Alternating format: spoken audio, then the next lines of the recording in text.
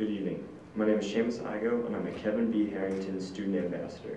On behalf of the faculty, staff, and students of the New Hampshire Institute of Politics at St. Anselm College, I'd like to welcome you and thank you for joining us for this evening's event. The Institute's mission is to educate, engage, and empower citizens of all ages to actively participate in civic and political life of their communities and strengthen democracy. The Institute is nonpartisan and does not endorse political issues or candidates. Before we begin for this evening's program, I would just like to remind you to turn off any cell phones or other devices that make noise. Tonight's speaker, Darrell West, is Vice President of Governance Studies and Director of the Center for Technology Innovation at the Brookings Institution. He holds the Douglas Dillon Chair in Governance Studies. Previously, he was the John Hazen White Professor of Political Science and Public Policy and Director of the Taubman Center for Public Policy at Brown University. His current research focuses on technology, policy, healthcare, and education. West is the author of 20 books, including Billionaires, Reflections on the Upper Crust, Digital Schools, The Next Wave Using Digital Technology to Further Social and Political Innovation, Brain Gain, Rethinking U.S. Immigration Policy, Digital Medicine, Healthcare in the Internet Era. He is the winner of American Political Science Association's Don K. Price Award for Best Book on Technology for Digital Government, and the American Political Science Association's Doris Gaber Award for the Best Book on Political Communications for Crosstalk. He has delivered nearly 150 lectures in dozens of different countries, including China, Japan, Russia, Taiwan, Mexico, Brazil, Germany, Netherlands, Portugal, Turkey, Bahrain, and the United States, and has been quoted in leading newspapers, radio stations, and national television networks around the world. Tonight, Mr. West will be joining us for a discussion entitled Billionaires, Reflections on the Upper Crust. He will talk about the 2016 presidential campaign with emphasis on money, media coverage, and campaign strategy. Following Mr. West's remarks, we will have a brief question and answer period. Please wait until the student ambassador with the microphone reaches you for your question. Ladies and gentlemen, please welcome Mr. Darrell West.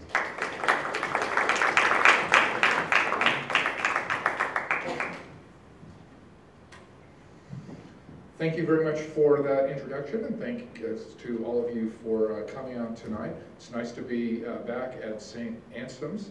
I was actually here the last time in 1980. I was writing a dissertation on the 1980 presidential campaign, and there was a big Republican debate in the old chapel here. And I remember coming and seeing lots of the candidates. And I have to say, at this point in the election cycle, it's fun to be in New Hampshire, because we know you are the epicenter of the political universe. All we have to brag about in DC now is the Pope just came to town this afternoon, but you have all the candidates. I understand you were supposed to have Scott Walker be here tomorrow night. I guess that didn't work out so well for Governor Walker, since he now has canceled his campaign. But what I'd like to do is talk about the 2016 campaign, and particularly the role that money plays in this election, because we're certainly seeing a lot of big spending even this early in the campaign. We have a situation where a few dozen families have provided half of all the money that has been given to the various presidential candidates. We have the spectacle of a billionaire himself, Donald Trump, who is running for office. And by the way, this is not unusual. When I was doing the research for my book, Billionaires, I found that there are more than a dozen different countries where billionaires have run for office. And most of the time, they actually end up winning. I'm not necessarily predicting that for Mr. Trump, but certainly the global situation suggests that they have a certain credibility. And so the question that I'd like to address is, what does all this mean? What does it tell us about our political system? What are the possible ramifications and problems for our system of democracy? And how is it going to affect this particular presidential campaign? As someone who studies campaigns and elections, I'm very concerned about what has been happening. And so one of the reasons I wrote the book was to really kind of delve into this issue and kind of think about what all this means. I wrote the book in part because I was curious about billionaires. and wanted to know who they are, how they got rich, and what are they doing with their immense wealth. I also wanted to know what are they like as individuals. Between teaching at Brown University for 26 years and now being at Brookings for 7 years, I've had encounters with about 20 different billionaires. And so I think my experiences reveal interesting tidbits about their mentality and their viewpoints. I was actually visiting a billionaire friend of mine in Palm Beach a few years ago. And of course, he has this beautiful mansion right on the ocean. And one Saturday morning, we were sitting out on his front patio overlooking the water. It's a very calm and peaceful setting. And this helicopter, very noisily and flying very low, just goes right down the coast. And so I looked at my friend and asked, well, what's up with that? And he said, oh, that's my neighbor. Instead of driving the 2 miles down to the golf course, he likes to take his helicopter. And so I thought that was a very interesting case of kind of billionaires annoying other billionaires.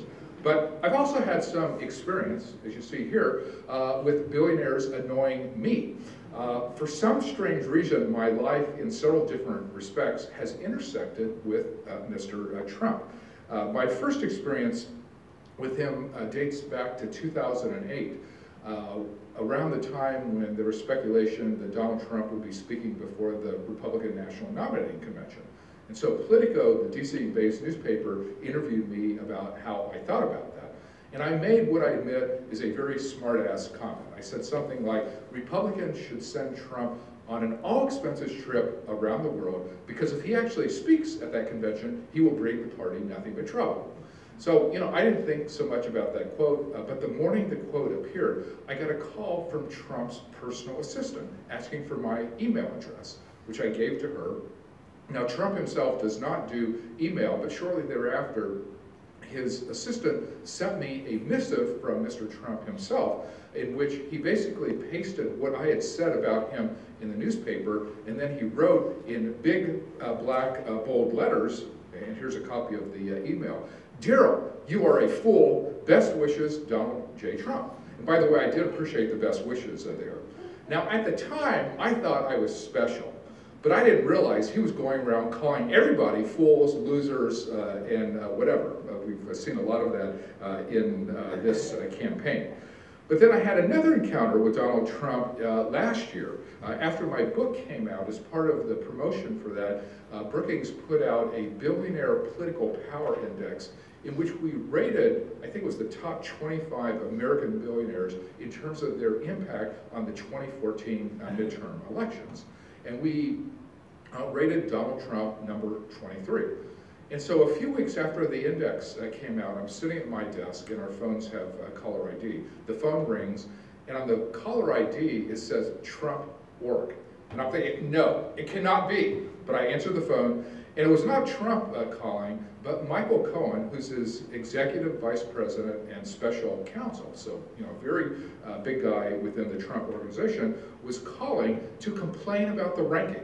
He wanted to know how we possibly could have ranked Donald Trump number 23 when he clearly deserved to be in the top 2, 3, or 4. And so we had a very fun 20-minute conversation talking about the ranking and so on. So it's just been weird how I've had these encounters with Trump and then now he's running for president. Although, by the way, having written a book on billionaires, the fact that he's running for president has been really good for business. So I actually appreciate that aspect of it. But the very first billionaire who I met was at Brown University, and he in part propelled my book on billionaires, and that is Ted Turner, who you see right here. About 20 years ago, Ted Turner came to Brown to give a lecture that we organized, and we hosted him, and he came with his then wife, Jane Fonda. So, of course, this was a very big deal for the university and attracted a lot of attention. You know, it's a very glitzy occasion. But in his remarks, he said something that really stuck with me over the years, and I put it here on the screen. He said, the first million is the hardest. After that, money begets money, and everything is easier. And basically what he was saying was, once you have money and you kind of get into social, political, and economic networks, wealth creation is easy because you can use your contacts to generate additional money. And I thought about that comment a lot during the 2012 presidential campaign because we saw a number of super wealthy individuals spend an enormous amount of money attempting to defeat President Obama. So we had Charles and David Koch, who spent more than $100 million trying to defeat Obama, obviously unsuccessful.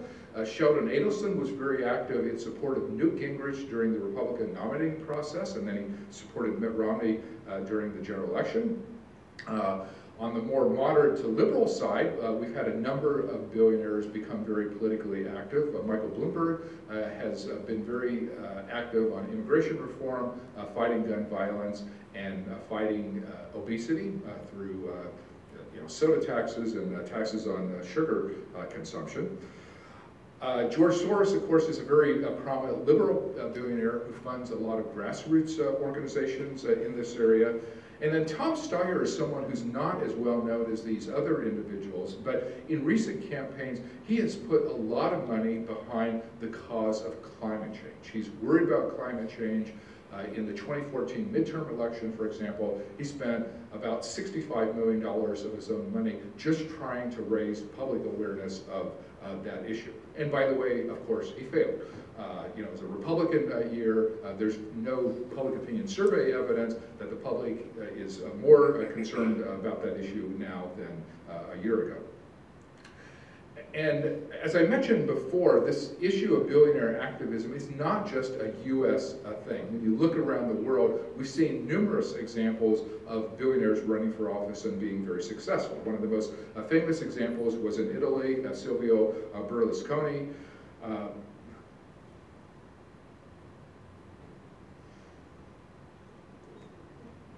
Having a technical problem here.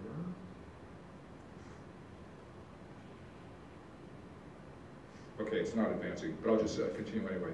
We have the example of the new president of Ukraine, Poroshenko, who is a billionaire. He made his money off of making chocolate. And so when you kind of think about what's happening both in the United States as well as globally, we're seeing all of these billionaires become politically active, and they're really putting a lot of money trying to influence the political process. And so in the book, I talk about what I call the wealthification of politics and kind of what it means. Because we're seeing big money come into politics, we're seeing big money affect the world of finance, the world of economics. Big money is affecting universities, it's affecting think tanks, it's affecting a wide range of civic organizations. So we need to start thinking about the consequences of the wealth, and in the political arena, the political activism that we are now seeing. There are about 1,800 known billionaires around the world, according to Forbes magazine. About 1/3 of them live in the United States. 90% of them are male, 60% are white. The average age is 63. So if you haven't hit your billion yet, don't worry, it's not too late, especially the young people here. You have plenty of time to build your wealth. But the thing that I was really worried about is when you look at the current situation, there are several factors that have come together to create serious problems. One of the slides I was going to show, I have a chart that looks at income concentration, basically the percent of wealth that the top 1% in the United States has been able to earn between 1913 and 2012, so roughly the last century. And what we see is basically the curve starts high, then it dips down, and then it comes back. In 1928, we reached the high point of income concentration that the top 1% earned 21% of all of the income in America. But then after World War II, the income concentration dropped down to 8%. That was a low point. That was in 1976. Also the year that I happened to graduate from college, so I had no idea what a great time of opportunity that was, just from the standpoint of income concentration. But then, of course, when we look over the last 30 years, the income concentration has gone way back up.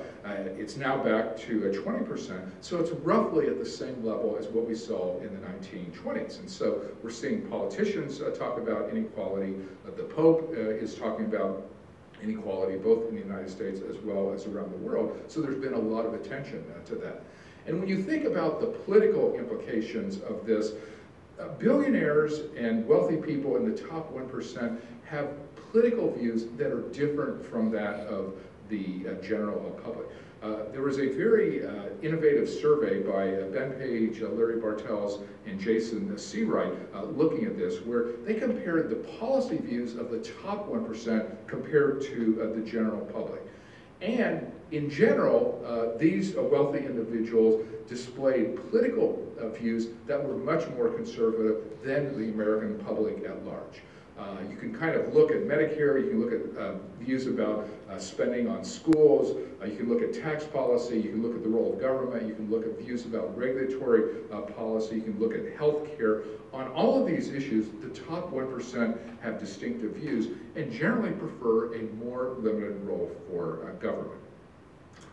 And so when you kind of think about the consequences of all this, it becomes a problem when we also have a weak news media. And when you think about what has been happening to the American news media over the last 10 to 20 years, typically, when you kind of think about theories of democracy, the news media can act as a counterweight to large wealth by exposing corruption, talking about conflicts of interest, kind of talking about some of the negative ramifications that flow from great wealth. But over the last couple of decades, the American news media has lost a lot of power. Certainly when you look at what happened during the Great Recession, many newspapers got almost completely wiped out. Virtually every newspaper that used to be 40 or 50 pages is now 1/3 or maybe even a half of its typical size. A lot of the experienced reporters have been laid off. There's been a lot of downsizing in the industry. And so it's been very difficult for the media to play that role that we need in any democratic system of kind of acting as a check and balance on the rest of the system. And so when you look at all these factors coming together, billionaire activism, the growing income concentration that we see, the distinctive and conservative political views that the top 1% have, and the absence of countervailing institutions such as the news media to act as a check and balance, that is like a perfect storm for any democratic system. And so it's been interesting to watch how some of these issues are playing out in the 2016 presidential campaign. Because we're seeing even Republicans now talk about income equality, which they did not do so much of in the 2012 presidential election, but it now is on their radar. People are kind of linking income inequality to the future of the economy, that in any capitalist system we know that in order for any system to operate well, that we need markets, we need customers, that we need people who can buy the goods and services. And so when you kind of think about the Trump campaign, he's been very interesting from the wealth standpoint, because when you look at wealthy individuals who have run for office in the United States, and if you look at wealthy individuals who've run for office in other countries, the particular appeal that they often have is they are seen, and they often present themselves as white knights who are too rich to be bought. That's kind of the classic argument. And Trump himself has made this argument in this campaign. In an era of massive political cynicism about politicians, like most people think politicians are corrupt, they're in it for themselves, they're in bed with various economic interests, they're not looking out for the middle class and the general public. That when somebody comes from outside the political world, someone who's been successful in the business world, someone who is very rich, those individuals can gain great credibility through this phenomenon that they are too rich to be bought. But at the same time, so we've seen evidence of like billionaires doing well through that type of appeal. But at the same time, we also see the backlash against billionaires and the backlash against big money coming into the process. Because Trump's success, at least until recently, has been one of the big stories. But the other big story has been Bernie Sanders and the fact that he's done very well here in New Hampshire. He's been doing well in Iowa. In some places, he's been leading Hillary Clinton. Some places, he's fallen back a little bit. But his performance has been a real shock. And in fact, if we didn't have the Trump story over the last few months, the big story would have been Sanders gaining, if not exceeding, the political popularity of Hillary Clinton. And so that's kind of an example of the backlash against big money, kind of the fear that the system is rigged, that the middle class is not doing well, that our system of public policy is not well balanced, and we need to make some changes to invest in education, invest in healthcare, and make it possible for working class kids to do well and kind of fulfill the American dream. We've seen interesting illustrations of the role that money can play in this campaign. On the Republican side, Jeb Bush has the fundraising advantage, but we also see that that has not really helped him in the polls. Because even though he has money on his side, he's raised more than $100 million, he has languished in the surveys because he's been a terrible candidate. You know, he's not done well in the debates, he's not been very articulate in some of his personal appearances. And so money can affect the process, but it doesn't necessarily determine the process. So we see kind of interesting examples from this campaign in terms of how it's going to play out. It's been a pretty crazy campaign so far. We've already seen lots of surprises, and of course it's only September, which means there are still many more surprises that are going to come along before you vote in February. It's been a pretty unpredictable process, especially on the Republican side, because there have been so many candidates. I mean, there were 17, we're now down 2 with the exit of Walker and Rick Perry.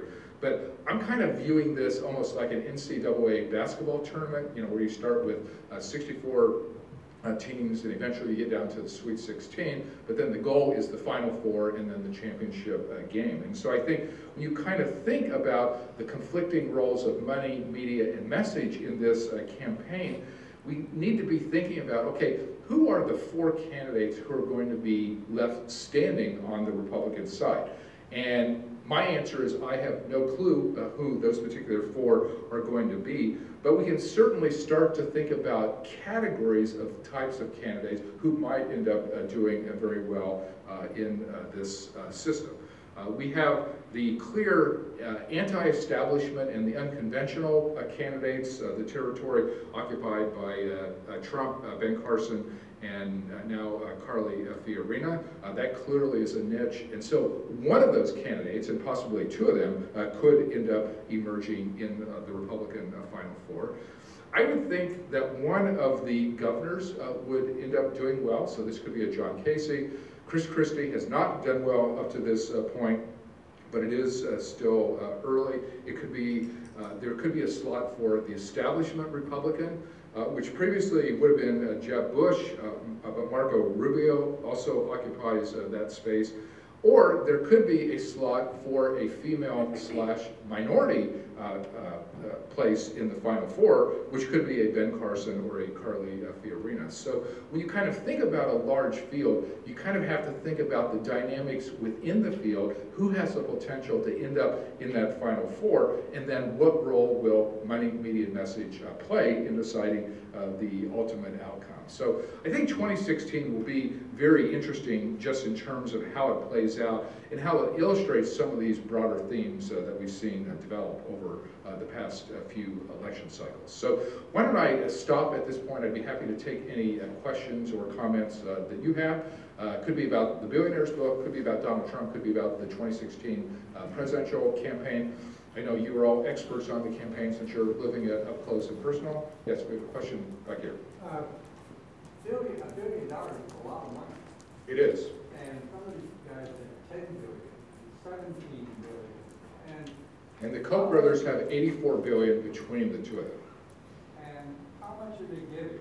I mean, 100 million doesn't seem like a lot. It's a lot to the candidate, but they got a lot of money to throw around. And I wonder about these new young billionaires that just graduate and hit the big lottery in Silicon Valley. Are they contributors? Because these are all older gentlemen.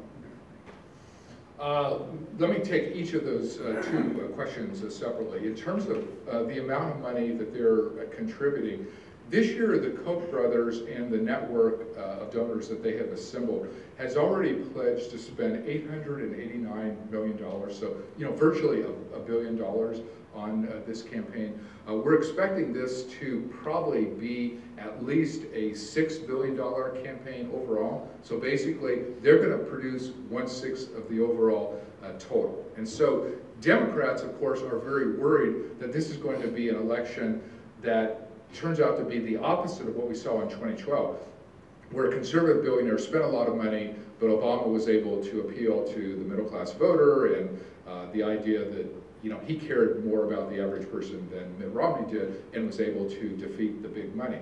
In 2016, the fear that Democrats have is that big money actually is going to win. So for example, one of the things that these billionaires did after 2012, these are all smart business guys, they knew that they failed, they went back and studied their failure. In my book, I analyzed how these people made a lot of their money, and in a surprising large number of cases, many of these people who ultimately became billionaires actually had a lot of business failures early in their life. But unlike other people who give up after you fail once, they would study what they did wrong, they would make corrective changes, and then they went on to a great financial success. So in the case of the conservative billionaires in 2012, they studied what they did wrong, and they've done several things differently since then. So for example, one thing they thought they got wrong was on the messaging and how they communicated with the American public. In 2012, they often ran ads that were dry and statistical and analytical and talked about the problem of the large debt facing the United States, how unfair that was to the next generation, how this in the long run was going to bankrupt America.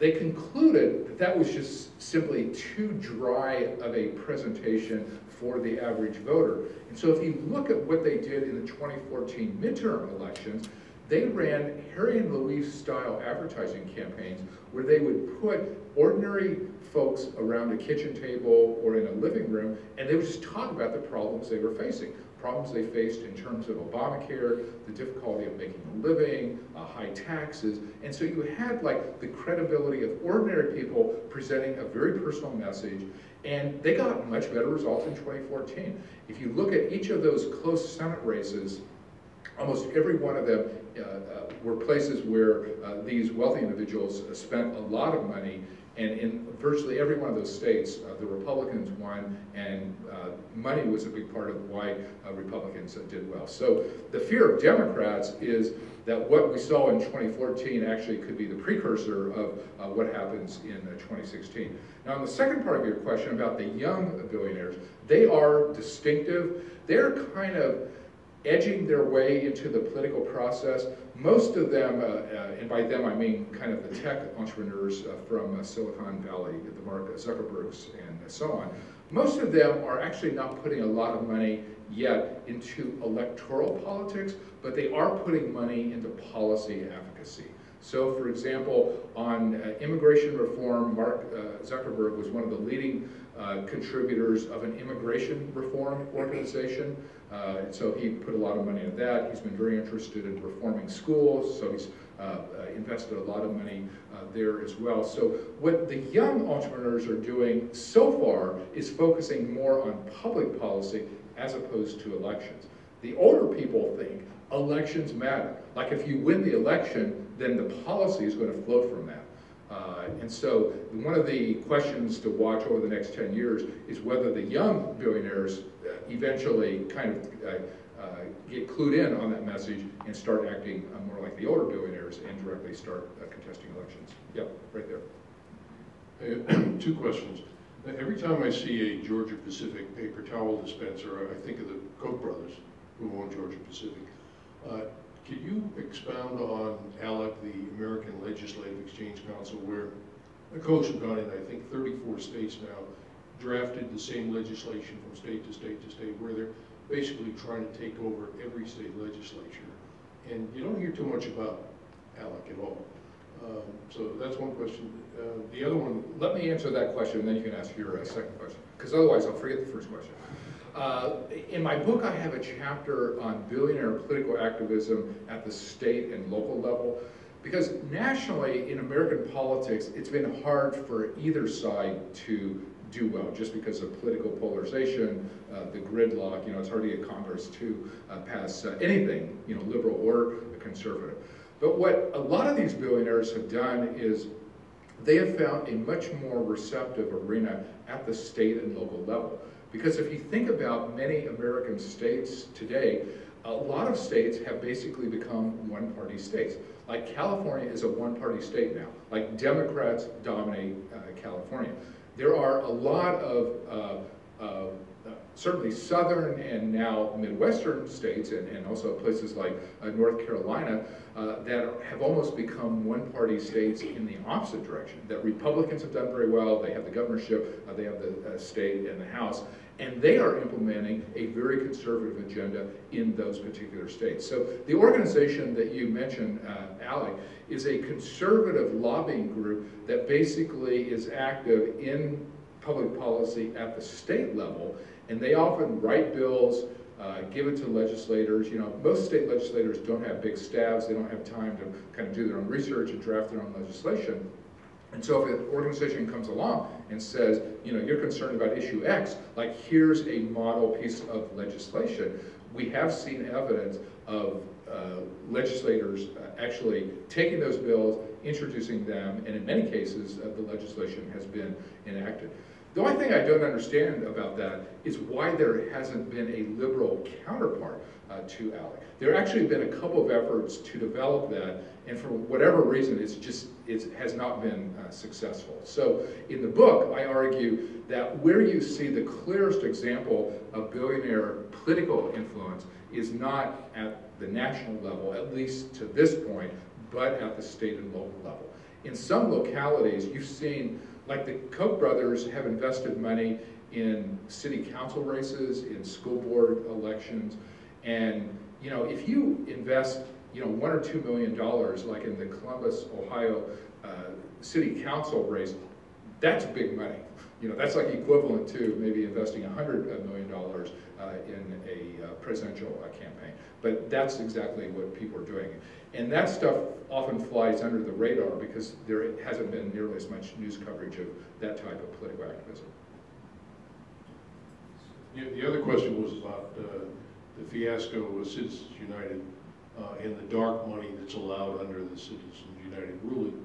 What's to prevent a foreign country from, well, we're not going to reveal our names, donors don't have to.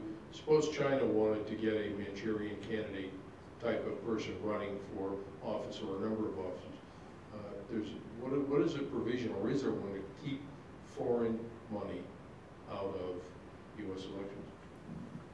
The rise of dark money has been, in my view, the biggest blight on American democracy in recent years, in the sense that I remember after Watergate, we adopted campaign finance rules that limited the amount of money that rich people could donate to any individual candidate. There were limits on what could be given to political parties. There were very strong disclosure requirements, so if you did give money, you had to disclose what you did and how much you gave. Over the last 30 plus years, one by one, each of those particular provisions got stripped away. Citizens United was part of that, but it wasn't the only legal case that came about. We now are in a situation that is almost a complete Wild West, where there's unlimited spending, great secrecy, and that is a terrible combination for any democratic system. That is actually the system that we had right before Watergate that produced the Watergate scandals. So the good news is oftentimes in that situation where there's big money coming in secret, it's such a breeding ground for great scandal that there's always the potential that people will be too greedy, they will overreach, they will do things, and it'll backfire on them, and then it'll mobilize the public. But there's the second interpretation that maybe our system is at a point where so many problems have come together, the inequality, the poor media coverage, the legal cases, and the big money that's coming into the political process, that maybe this could actually become the perfect storm where democracy gets completely eroded and we kind of lose some of the benefits that we cherish. So, you know, those are things that people should definitely pay attention to. Other questions or comments? Do you have a question right here? Is there any sort of comparable movement that looks as though it could make a difference in the Citizens United and other dark money efforts at this point? How is the opposition doing? Meaning in terms of people who are concerned about the role of money in politics and are organizing around it?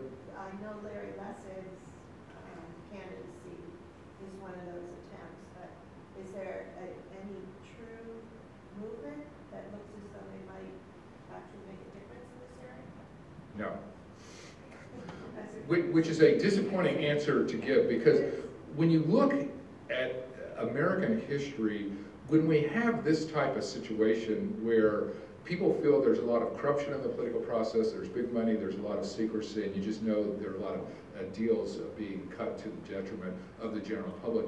In virtually every one of those eras, there was a social movement that came up to basically contest that situation.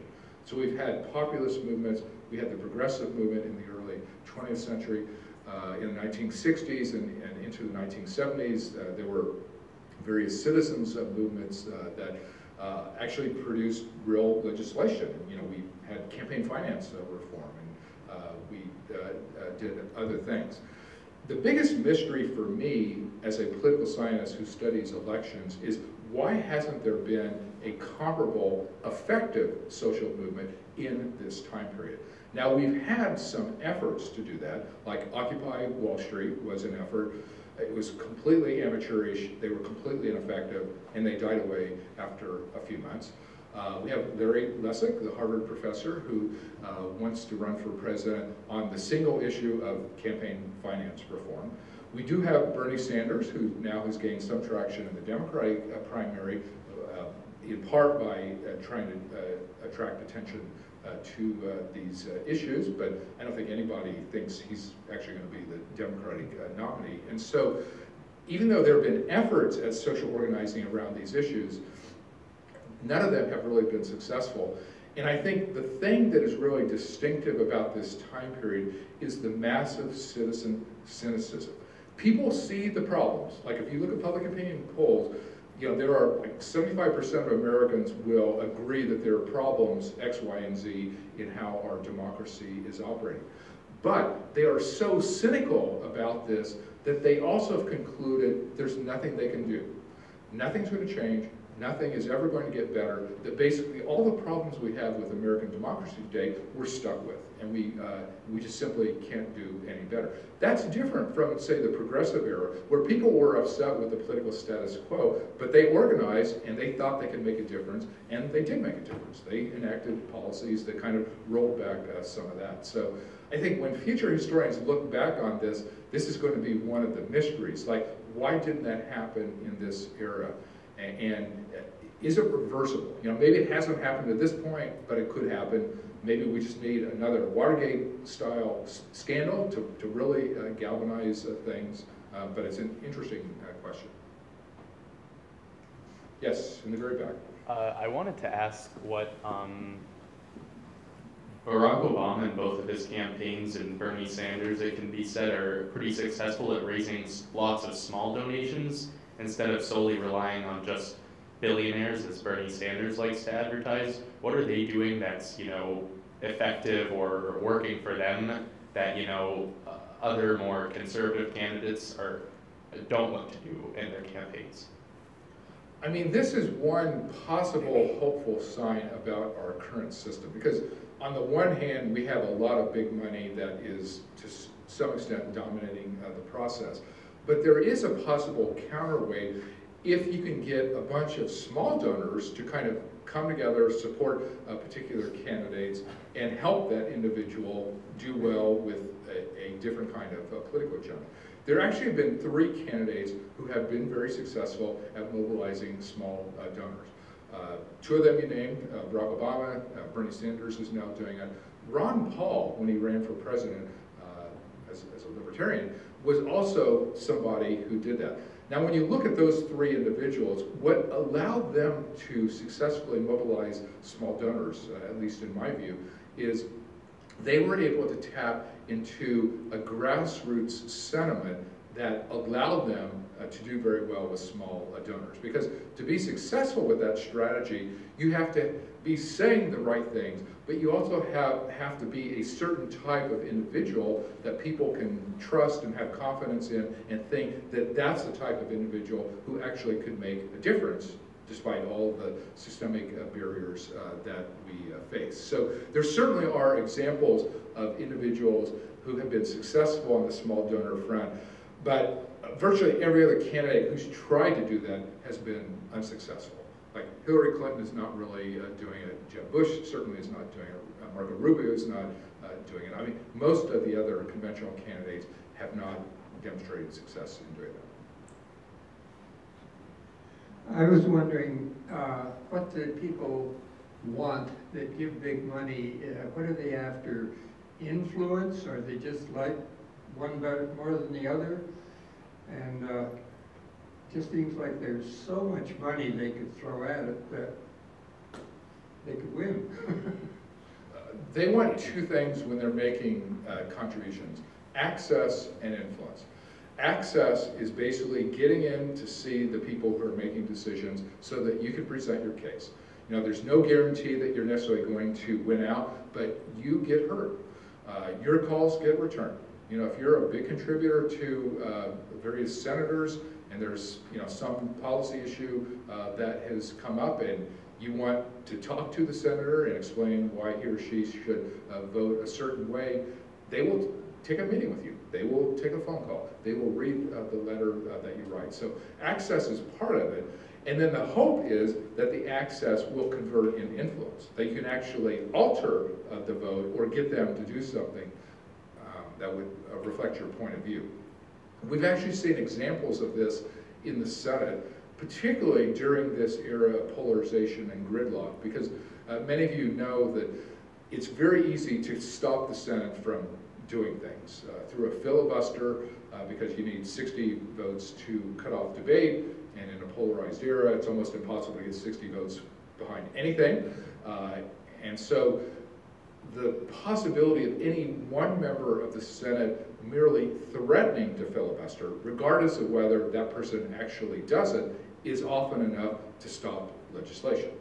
And the second thing that is we're seeing in the Senate is one senator can block consideration of an appointment by putting a secret hold on that nomination. So let's say the president nominates someone for an agency position.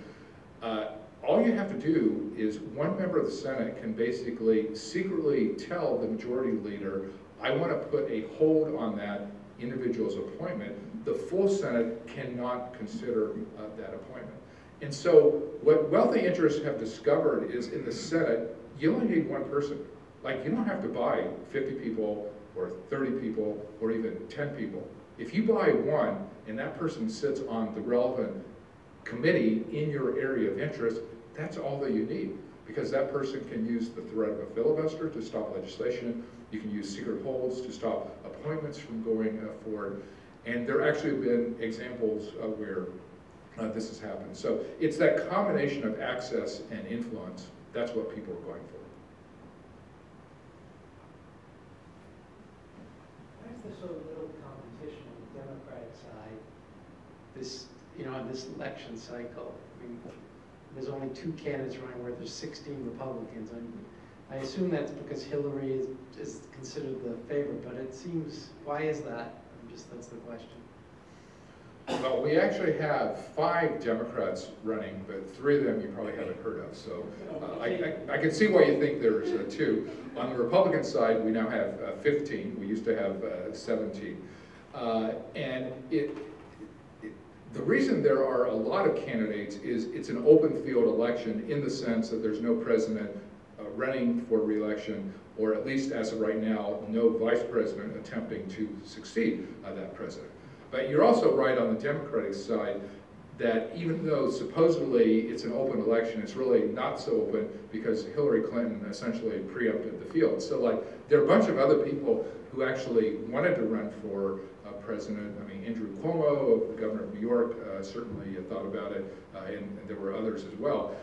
But when they saw Hillary came out, she had a lot of institutional support, she raised a lot of money early, so they simply chose not to run. So that's how we've kind of ended up on the Democratic side with two major candidates. But that's actually good for Bernie Sanders, because now that he's become the alternative to her, he can capture all of the anti-Clinton sentiment within the Democratic Party. If there were more serious candidates, the anti-Clinton vote would be split among 2, 3, or 4 alternatives, and that would actually be much easier for her to win that election. Her overall total might be lower, but the size of her plurality would be bigger, which would be good for her in terms of getting momentum towards the actual nomination.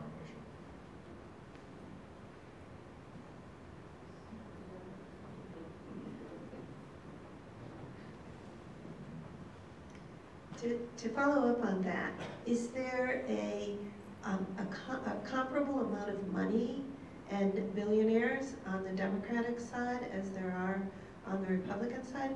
And are we seeing head-to-head conflicts with the money going into the same issue with, you know, 2 billionaires basically fighting? Are we seeing any instances of that? There are liberal, moderate, conservative, and libertarian billionaires. But when you look at the billionaires who are politically active, much of that money is skewed to the Republican side. So for example, in 2012, if you look at the contributions to super PACs, which was kind of the major vehicle for the big money to come into the campaigns, these were typically people who were giving $100,000 or more to an individual candidate, a super PAC. 80% of that money came in on the Republican side, not the Democratic side.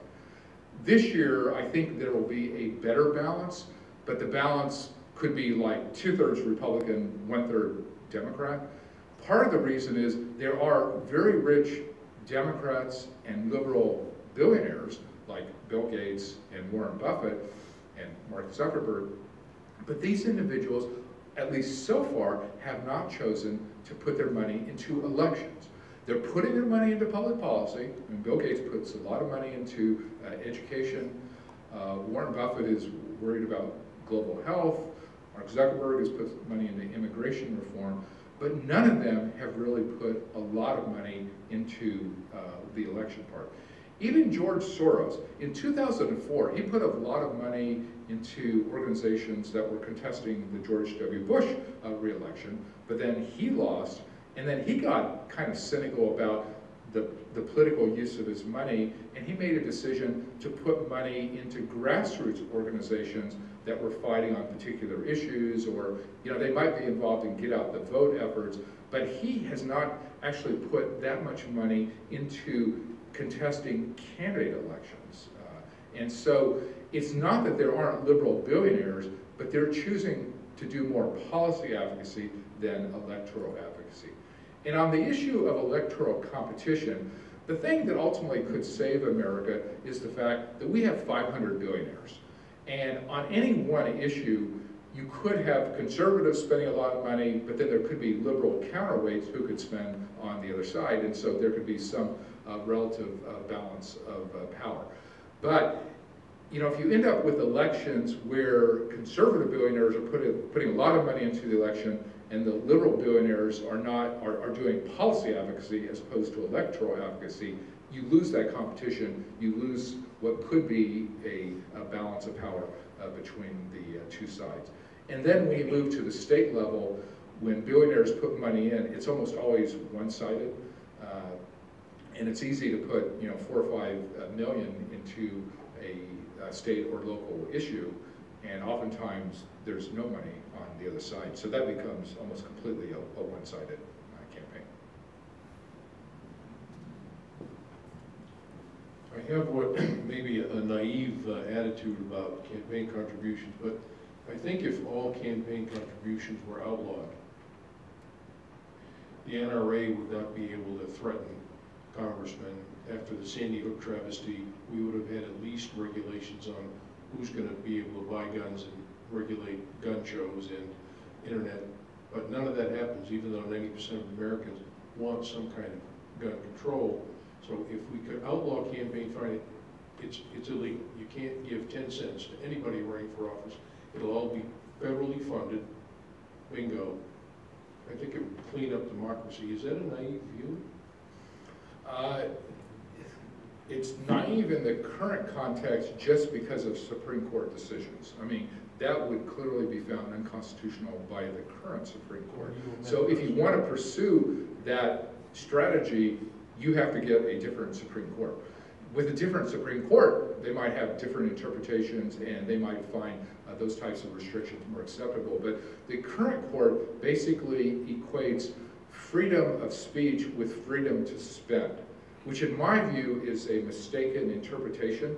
And there have been earlier generations of court decisions where we did not have that kind of legal interpretation. And certainly if you look at other Western democracies, almost no democracy allows unlimited secret money to come into the process. Like when I lecture about American politics in European countries, they are astonished at the sheer magnitude of the money that is coming in and the fact that a lot of it is coming from a small number of individuals, very wealthy individuals, and that a lot of the money is coming in secret. Almost in none of those countries, England, France, Germany, and so on, do they allow that kind of behavior. Like they think in elections you need fair competition and money is a big part of that, and so they regulate money. But because of our particular constitutional system and the particular interpretations that people on the court have given, we've gone a different route. But that means our democracy is facing very different risks than virtually any other Western democracy.